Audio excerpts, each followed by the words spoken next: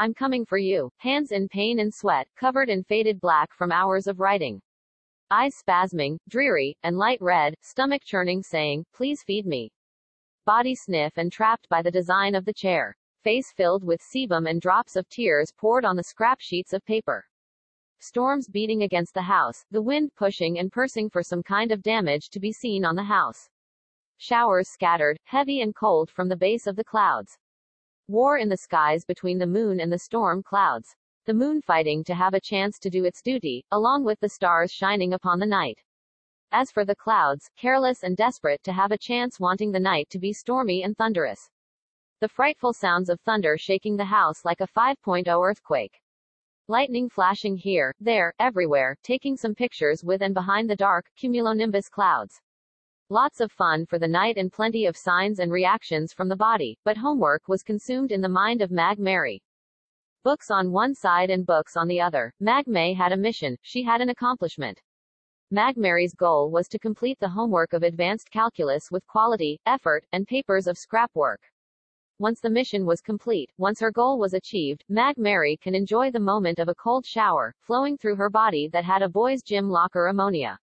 Mag Mary can enjoy the taste of chicken pot pie, creamy, crunchy, and heated just right as Goldilocks once said. As a treat to her success, a strawberry shortcake will soothe her sweet tooth, due to a diet of meat, fruits, and vegetables. To top it off, Mag Mary can have an enjoyable time, sleeping like a rock, since there's a long weekend ahead of her. Until that time of relaxation, rest, and restoration, Mag Mary had a job to do. Half after 4 in an early, long, morning, as usual, the night still having fun storming like hell. The moon and the clouds still arguing who's gonna take charge in the skies. The stars, ignoring the commotion and trying to shine bright like diamonds in the sky. Whereas, Mag Mary's mission was about to come to an end. At last, a home run. Mag Mary exclaimed in joy, all tried and wearisome from the hard work she put in. Brain ready to shut down, body ready to wind down, Mag Mary organized her office table cluttered and piled with papers, notes, and heavy books from school and sighed with relief of completing her homework, which was complex, difficult, and lengthy to complete. Taking a few moments in time to get herself together, Mag Mary's me time was disturbed by a screeching of a door. For heaven's sake, Mag Mary began, perturbed and disturbed, who, by the all-spark, is coming to visit me at 5 in the morning? Mag Mary asked herself, curious and confused. Right, respect. Mag Mary reminded herself, hopefully, it's not Mr. Moore homework by the door. The homework I've just completed nearly had me in the dumps. Mag Mary said, hoping, that there are no piles of paper by the door. With a medium-sized sign that reads, more homework. Fighting the tiredness, Mag Mary drags to the open door, wide as the eyes of Adam. Mag Mary looked down on the welcome mat, written out, I'm coming for you. What in the world? Mag Mary began, starting to gain a high sense of frightfulness. Then, across from the house door was a woman standing in the middle of the field. Blackish red with eyes of dark red, staring at Mag Mary, holding a head covered in blood. Are you the Queen of Hearts? Mag Mary asked. If you are, you're in the wrong reality. Mag Mary yelled out to the black-red woman. Suddenly, the bloody head replied. I'm coming for you. Yeah right, Mag Mary responded, already knowing that this frantic was a joke and a waste of her time. This ain't Halloween, ma'am. Go find someone else to scare, please. It's been a very long night and I would like to have some time for myself, so please, let me be. I'm coming for you, the blackish red and the head replied, ignoring Mag Mary's request of leaving her alone. I'm coming for you, Mag Mary imitated, lady, did you hear a word that I've just said? Mag Mary yelled out, frustrated, and was about to see red. For the last time, can you please? The woman and the head disappeared, vanished out of thin air. Mag Mary didn't have a visual of where the woman with the head on her hand went. Well then, I guess they did listen, Mag Mary said to herself. With a smile, Mag Mary turned around to head for a quick hop. Tôi đang đến với bạn. Bàn tay đau đớn và mồ hôi, phủ một màu đen mờ sau nhiều giờ viết. Đôi mắt co rút, buồn bã và đỏ bừng, bụng cồn cào khi nói, làm ơn cho tôi ăn. Đánh hơi cơ thể và bị mắc kẹt bởi thiết kế của ghế. Khuôn mặt đầy nước nhờn và những giọt nước mắt đổ trên những tờ giấy vụn. Bão đập vào nhà, gió đẩy và rình rập một số loại thiệt hại có thể nhìn thấy trên ngôi nhà. Mưa rào rải rác nặng hạt và lạnh từ chân mây. Chiến tranh trên bầu trời giữa mặt trăng và những đám mây bão. Mặt trăng chiến đấu để có cơ hội làm nhiệm vụ của mình cùng với những vì sao tỏa sáng trong đêm. Còn những đám mây, bất cẩn và tuyệt vọng có cơ hội muốn đêm giông bão và sấm sét. Những âm thanh kinh hoàng của sấm sét làm rung chuyển ngôi nhà như một trận động đất năm. Không, tia chớp lóe lên ở đây, ở đó, ở khắp mọi nơi, chụp một số bức ảnh với và đằng sau những đám mây vũ tích đen tối. Rất nhiều niềm vui trong đêm và nhiều dấu hiệu và phản ứng từ cơ thể, nhưng bài tập về nhà đã tiêu hao trong tâm trí Mark Murray. Sách ở một bên và sách ở bên kia, Mark May có một nhiệm vụ, cô ấy đã có một thành tích. Mục tiêu của Mark Murray là hoàn thành bài tập về giải tích nâng cao với chất lượng, nỗ lực và các bài tập vụn vặt. Khi nhiệm vụ đã hoàn thành, khi đã đạt được mục tiêu, Mark Murray có thể tận hưởng khoảnh khắc dưới vòi sen nước lạnh chảy khắp cơ thể có ammoniac tủ đựng đồ tập thể dục của con trai. Mark Murray có thể thưởng thức hương vị của chicken pot pie kem, giòn và được làm nóng vừa phải như Goldilocks đã từng nói. Như một món quà cho sự thành công của cô ấy. Một chiếc bánh nướng nhỏ dâu tây sẽ làm dịu chứng ngọt ngào của cô ấy do chế độ ăn nhiều thịt, trái cây và rau củ. Trên hết, Mark Murray có thể có một khoảng thời gian thú vị, ngủ như một tảng đá, vì còn một ngày cuối tuần dài phía trước. Cho đến thời điểm thư giãn, nghỉ ngơi và phục hồi sức khỏe, Mark Murray có một công việc phải làm. Một nửa sau 4 giờ sáng sớm, dài, như thường lệ. Đêm vẫn vui như vũ bão, mặt trăng và những đám mây vẫn đang tranh cãi xem ai sẽ là người chịu trách nhiệm trên bầu trời. Những ngôi sao, phớt lờ sự ồn ào và cố gắng tỏa sáng như những viên kim cương trên bầu trời. Trong khi đó, nhiệm vụ của Mark Murray sắp kết thúc. Cuối cùng thì, một cuộc chạy về nhà. Mark Murray vui mừng thốt lên, tất cả đều cố gắng và mệt mỏi vì công việc khó khăn mà cô ấy đã bỏ ra. Đầu óc sẵn sàng ngừng hoạt động, cơ thể sẵn sàng ngừng hoạt động, Mark Murray sắp xếp bàn văn phòng của mình lộn xộn và chất đống giấy tờ, ghi chú, và những cuốn sách nặng nề từ trường và thở phào nhẹ nhõm khi hoàn thành bài tập về nhà phức tạp, khó khăn và dài dòng. Dành một chút thời gian để hòa mình lại với nhau, thời gian dành cho tôi của Mark Murray đã bị quấy rầy bởi tiếng kêu của cánh cửa. Vì Chúa, Mark Murray bắt đầu, bối rối và băn khoăn, ai, bằng tất cả các tia lửa, đến thăm tôi lúc 5 giờ sáng. Mark Murray tự hỏi mình, tò mò và bối rối.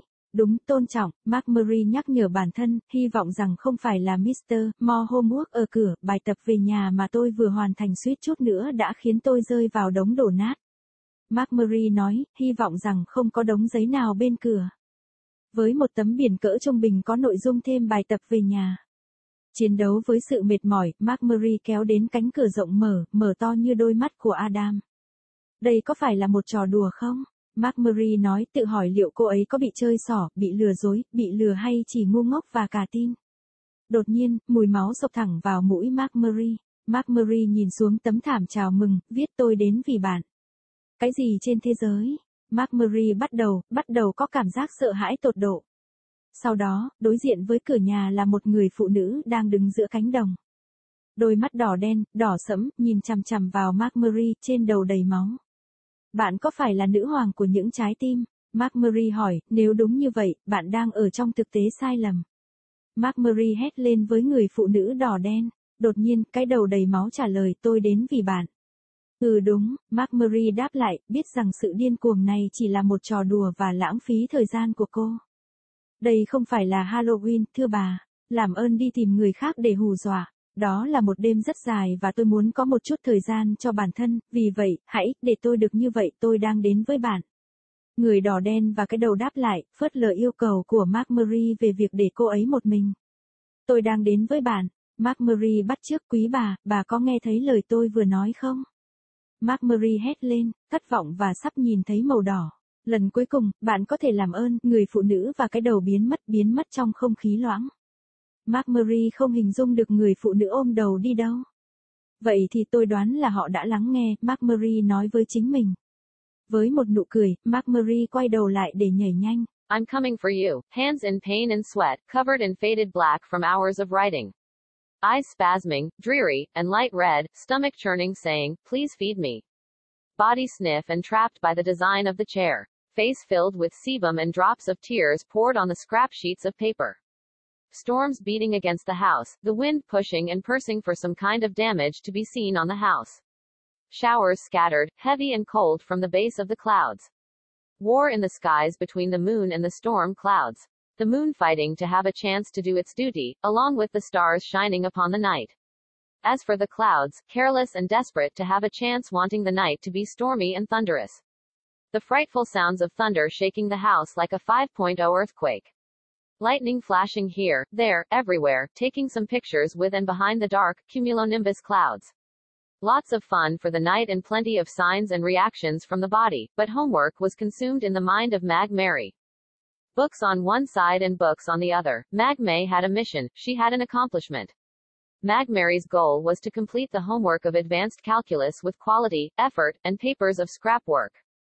Once the mission was complete, once her goal was achieved, Mag Mary can enjoy the moment of a cold shower, flowing through her body that had a boys' gym locker ammonia. Mag Mary can enjoy the taste of chicken pot pie, creamy, crunchy, and heated just right, as Goldilocks once said. As a treat to her success, a strawberry shortcake will soothe her sweet tooth, due to a diet of meat, fruits, and vegetables. To top it off, Mag Mary can have an enjoyable time, sleeping like a rock, since there's a long weekend ahead of her. Until that time of relaxation, rest, and restoration, Mag Mary had a job to do. Half after 4 in an early, long, morning, as usual, the night still having fun, storming like hell. The moon and the clouds still arguing who's gonna take charge in the skies. The stars, ignoring the commotion and trying to shine bright like diamonds in the sky. Whereas, Mag Mary's mission was about to come to an end. At last, a home run. Mag Mary exclaimed in joy, all tried and wearisome from the hard work she put in. Brain ready to shut down, body ready to wind down, Mag Mary organized her office table cluttered and piled with papers, notes, and heavy books from school, and sighed with relief of completing her homework, which was complex, difficult, and lengthy to complete. Taking a few moments in time to get herself together, Mag Mary's me time was disturbed by a screeching of a door. For heaven's sake, Mag Mary began, perturbed and disturbed, who, by the all spark, is coming to visit me at 5 in the morning? Mag Mary asked herself, curious and confused. Right, respect. Mag Mary reminded herself, hopefully, it's not Mr. Moore homework by the door. The homework I've just completed nearly had me in the dumps. Mag Mary said, hoping that there are no piles of paper by the door. With a medium-sized sign that reads, more homework. Fighting the tiredness, Mag Mary drags to the open door, wide as the eyes of Adam. Mag Mary looked down on the welcome mat, written out, I'm coming for you. What in the world? Mag Mary began, starting to gain a high sense of frightfulness. Then, across from the house door was a woman standing in the middle of the field. Blackish red with eyes of dark red, staring at Mag Mary, holding a head covered in blood. Are you the Queen of Hearts? Mag Mary asked. If you are, you're in the wrong reality. Mag Mary yelled out to the black-red woman. Suddenly, the bloody head replied. I'm coming for you. Yeah right, Mag Mary responded, already knowing that this frantic was a joke and a waste of her time. This ain't Halloween, ma'am. Go find someone else to scare, please. It's been a very long night and I would like to have some time for myself, so please, let me be. I'm coming for you, the blackish red and the head replied, ignoring Mag Mary's request of leaving her alone. I'm coming for you, Mag Mary imitated, lady, did you hear a word that I've just said? Mag Mary yelled out, frustrated, and was about to see red. For the last time, can you please? The woman and the head disappeared, vanished out of thin air. Mag Mary didn't have a visual of where the woman with the head on her hand went. Well then, I guess they did listen, Mag Mary said to herself. With a smile, Mag Mary turned around to head for a quick hop.